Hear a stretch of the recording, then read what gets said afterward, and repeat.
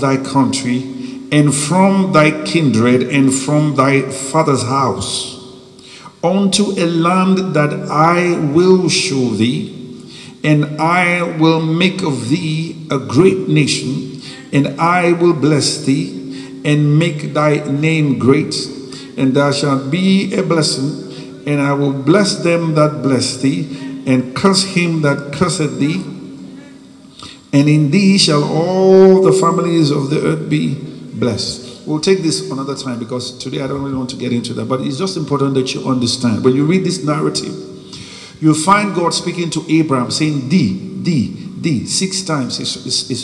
Is personalizing it. I will bless thee, I will do this to thee, and then he uses I 4 times. So you have God saying I 4 times in this narrative, and speaking to Abraham 6 times thee. If you put it together, it comes to 10. You put 6 and 4 together in our nation today, it comes to what? 10. Because we're 64.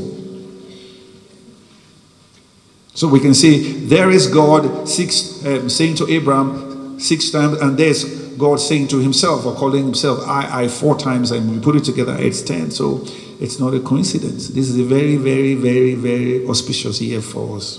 It's not over yet. Because there's always that word suddenly. Remember what I said? We shared last Sunday. Afno, the Greek word, is pronounced A-F-N-O, but the spelling is A-P-H-O, actually. A-P-H-N-O. Sudden. What you didn't imagine, what you didn't plan, just happens. And I know that there are many people who think Nigeria is finished. They don't know what God's plans are. There will be a sudden intervention. It's going to happen. There's no doubt about it. See? So, but you see what he said to him. So for you to enter into the new, you got to get out of the old. Do you understand? He said, get out of your country. I'm going to show you something else. And he said, get out of your country, get out of your kindred, get away from your kindred, get away from your father's house. When you look at the scriptures and you look at the context, it's very simple. You got to get out of your country to get into the old country, into the new. We've been talking about the new Nigeria, but there are so many people who are still living in the old Nigeria. You got to enter into the new Nigeria by faith first before it becomes a reality. So your vision should not be in the old. It shouldn't be there. It should be in the new. Get away from the mindset of the old Nigeria. All of those whims and caprices, the culture, the traditions of the old that have kept us bound. Get away from and then enter into the new. And it says, I will show it to you. That's what he said. Unto a land that I will show you. Everything that we are seeing today is not God showing us. It's what the economy is showing us. It's what the politicians are showing us. It's what ethnicity is showing us. All those things. That's not what God said. He said, I will show it to you. So if you're keeping your vision on the things that God didn't show you, you are going to stay in that kind of quagmire. You'll be in the quandary. A conundrum that nobody can answer. But if you get away from that by faith and then you apprehend what God is showing you, then it becomes a reality. But listen to the general, conversation. It's always about how Nigeria is this, Nigeria is bad, Nigeria is that, Tinubu is this, PDP is that. Is all the old things that they are still talking about. That's where they are focused. When God is telling you, get away from that, I got something else to show you. I have something that I prepared for you. But if you stay in that mindset and you stay in that location, you're not ever going to see it. And if you don't see it, it will not manifest. You got to see the kingdom of God first before you enter there. Except the man be born again, he can't see it. Get away from your kindred, that's ethnicity. Get away from your father's house, that's religion. Your father doesn't determine your house, God determines the house. You see, every household is determined, or the operation of every household is determined by the leader of that, or the head of that household. And the head of that household submits to whatever authority that they have religiously. If it's a Muslim, it's going to act like a Muslim. If it's a Christian, it's going to act like a Christian. If it's a Buddhist, So your father's house is your religion. Are you still here? So you have the two of them playing here. Ethnicity, your people, your tribe is what I mean. They are your kindred, they are your tribesmen. And as long as you stay in that place, you never see the new thing that God has for you. Religion, ethnicity, I've talked about this so much, I can even quote the things I said. We must rise above the pastiche of religion. We must rise above the mosaic of ethnicity to an altitude where these cleavages diminish into mere superficial lacerations in the terrain of national integration. That's exactly how I said it. When you quote what you say in the language that you quote, it is called ipsissima verba. Ipsissima. You know, you can have verbatim when you quote something, but when you quote it in exact language and the same words that you speak, it is called ipsissima verba. That's what I just did. But it's the truth. Unless we get away from these thoughts and imagination, and thoughts have power. They do. Attitudes are thoughts that control what you do. See? So God is saying, if you do that first, if you notice, he said, Abraham, if you do this first, then I will do the next. It's not God who initiates it, it's Abraham. And so many people are calling on God, but you are not doing what you're supposed to do first. In this equation here, Abraham begins it. When Abraham had done what God said, then God said, I will make of you a great nation. He didn't say, I'm going to bring another nation. That he said that, remember I told you the word there is asa, to create from already existing material. I will use what you already have to bring what you don't have, to create what you don't have. We call it phoenixism. You use the old things and the structures of your old company, and then you now use it to build a new company that now emerges. It's from that bird that is called the phoenix. This imaginary thing that they talk about, you know, that when the phoenix dies, it rises from its ashes and all of that. It's called phoenixism. That Nigeria will embrace economic and political phoenixism as we rise from the ashes of the doldrums of our convoluted, realities. See? Said, I will. In other words, there's got to be the trust factor. If God is the one going to make Nigeria great, then stop blaming all these people. Now, I'm not saying they shouldn't be held responsible for what they do. They must know the difference.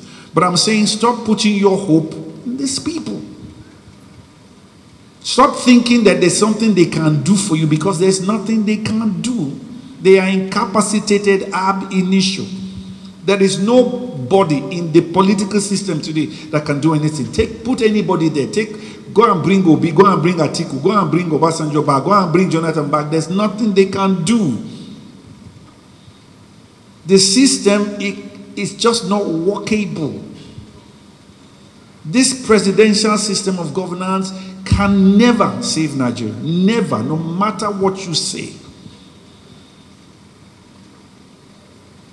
See? So, but I'm not saying that we should resort to what you call quietism, where we don't say anything and then we just sit down one place. It's some political quietism. That's not what I'm saying. I'm saying that we need to understand that while we hold our leaders responsible, we must understand that to forge a new Nigeria is going to take an act of Almighty God working in the hearts of Nigerians in a partnership, in a symbiotic relationship that will enable each person contribute what they need to do as the raw materials for which God can now use to crystallize a new nation for us. That's what I've been talking about. That's what Aboriginal democracy is all about.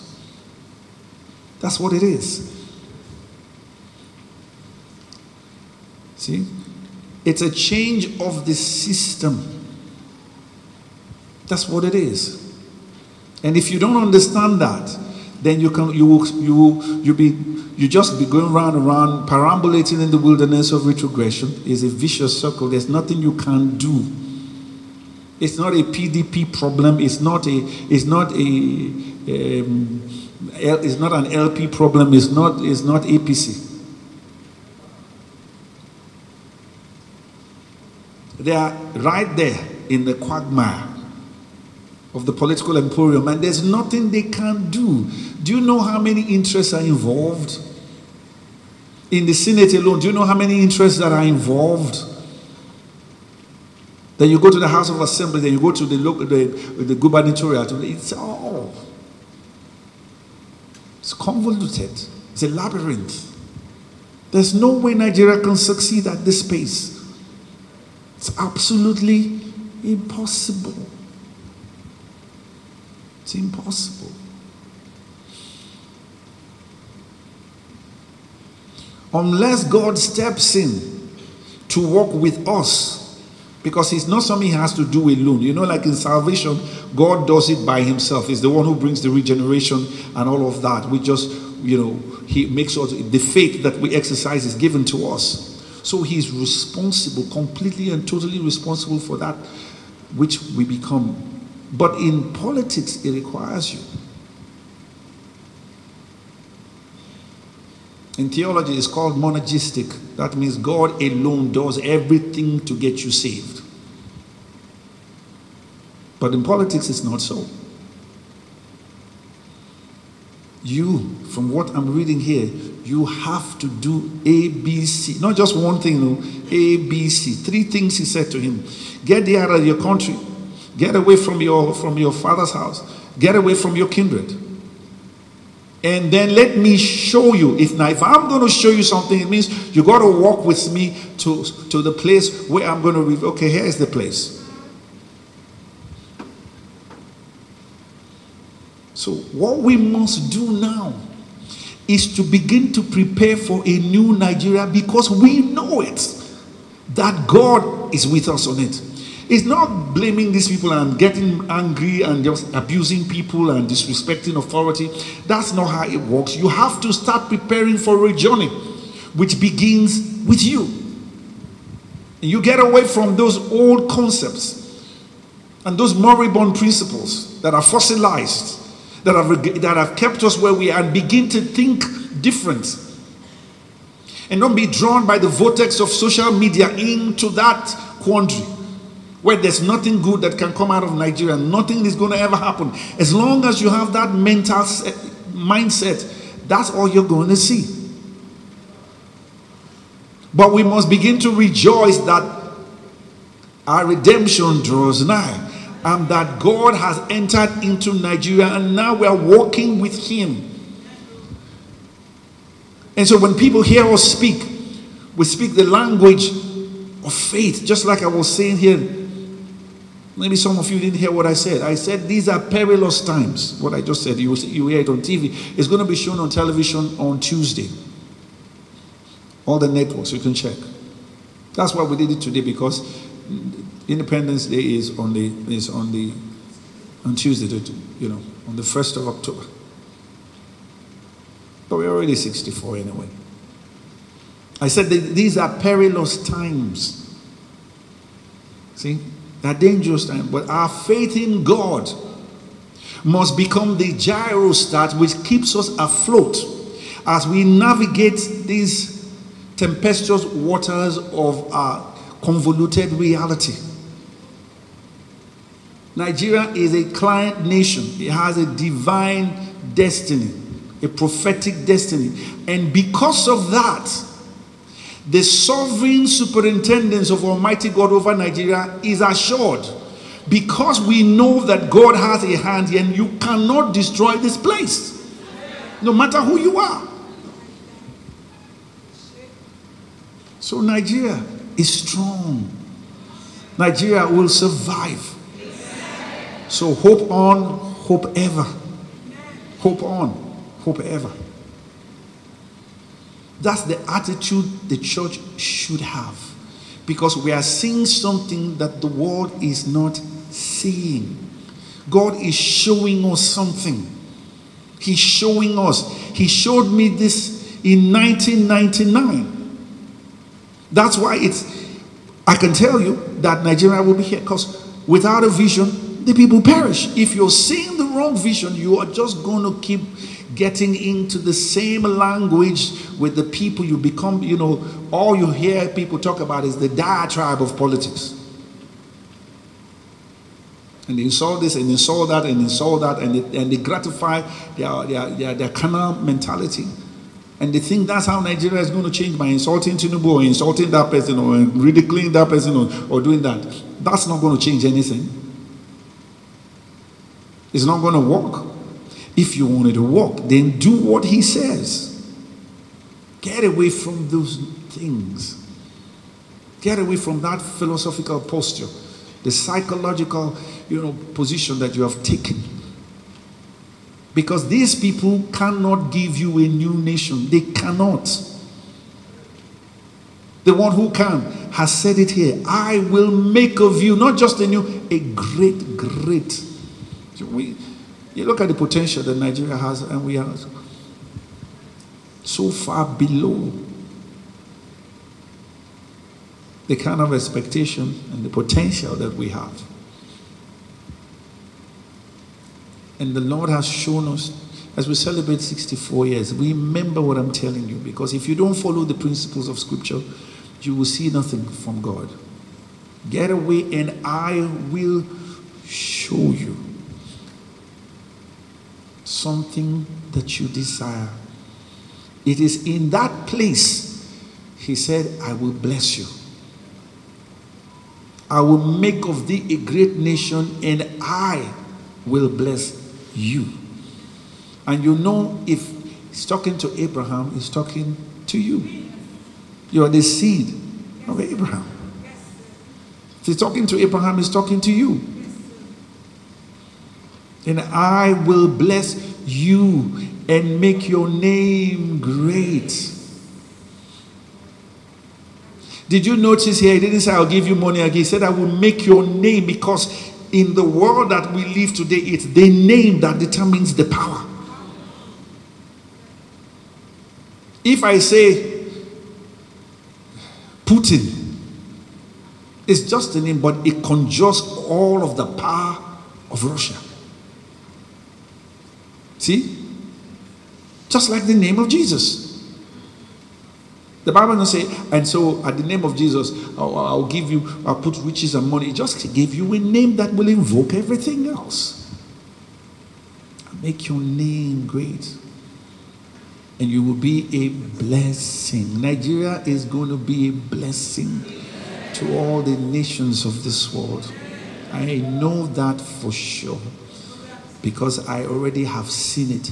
So when I see all of this stuff going on, and I see the vacillations of political actors, and I see their prevarication and their political jugglery and all of the stuff that they demonstrate as they go run from pillar to post in seeking political, relevance, I'm amused, because I'm seeing something much greater.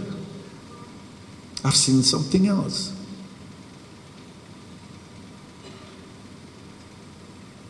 See, at the time that Moses went to the top of the mountain, Israel hadn't entered the promised land yet. But he saw it. He saw it. Now for you to see that, he had to elevate. You can't see what is ahead of you at this altitude. You got to elevate. You got to levitate. For him to see the promised land before these guys, God took him to a mountaintop, away from the carnal visions of that congregation. And that's what I'm saying. What gives us the joy and the strength to go from day to day is because there is something that we have seen. There's a vision that God has shown to us. And it's just a matter of time. When a woman is pregnant and she recognizes that she's pregnant, she starts to see something. A vision is before her, which enables her to go through all of the trauma, the difficulties as her stomach begins to distend and all of the difficulties that she experiences. She's looking forward to the end of it all, when that child will come forth. So I want to say to you, don't worry about what you're seeing now in the terrestrial carnal world. The one with whom we have to do has told us there is something else that is in the offing. There is a new Nigeria right ahead of us. And only those who have that kind of vision will see it. And when you see it, it strengthens you. The Bible says Jesus, because of what he saw, endured the cross. He despised the shame, but he saw something ahead. So I know what's going on. I know the difficulties. I know the cost of food stuff. I know all of those things. But I know something greater than those things. The word of Almighty God concerning this nation. I was in Form 1 in Edo College when I heard, and the Lord made me hear it, because they came and took all of us to this fellowship, and the only thing I heard, because they were preaching another, I can't remember a single word of what they said, other than this: God has a plan for Nigeria. We're talking about 1971. That's what I heard. When I left that place, what I took with me was, God has a plan for Nigeria. I didn't know what it meant. That's all I heard. That's all I remember. Because he wanted me to hear it as far back as that time. And he stayed with me.